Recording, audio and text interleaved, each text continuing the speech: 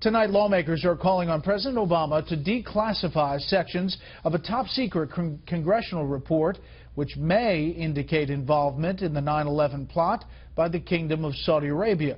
Several people who have seen the 28 pages in question indicate there could be specific information implicating the American ally in the worst ever terror attack on this country.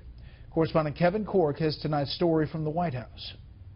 Have you asked him personally, has he taken a look? I mean, this is in the news. He's insatiably curious. I imagine that he has access, that he probably has seen them, no?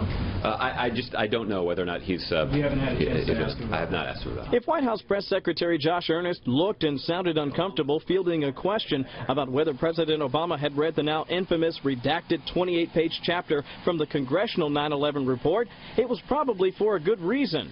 As just days before a key summit with Arab leaders in Saudi Arabia, the White House is now bracing for renewed questions about the kingdom's possible role in the September 11th attacks. At issue, a still classified 28-page chapter from the Congressional Joint Inquiry Report, part of a voluminous 838-page account of the 9/11 attacks.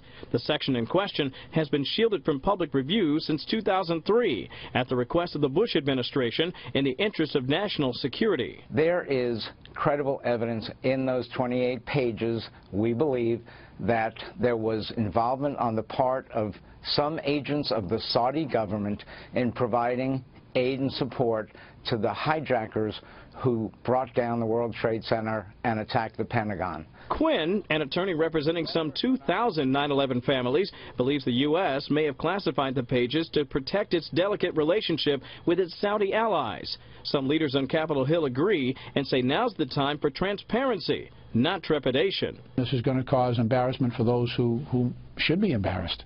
And I still think the overriding interest should be with transparency and fairness for the victims of 9/11 and their families.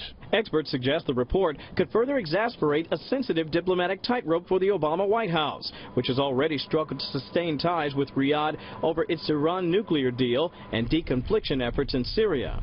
Worse, if the 28 pages confirm suspicions that the Saudi government did in fact help some of the 9/11 attackers, the legal, diplomatic, and political fallout could be devastating for U.S.-Saudi relations. It needs to be explored, it needs to be explained, and it needs to be resolved.